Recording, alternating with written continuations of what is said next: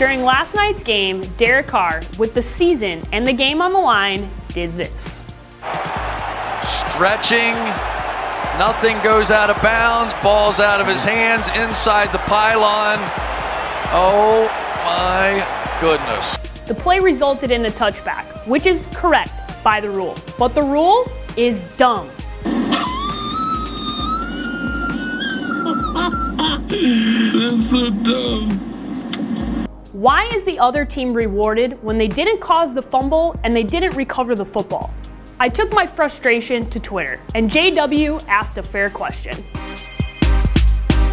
What is the solution here?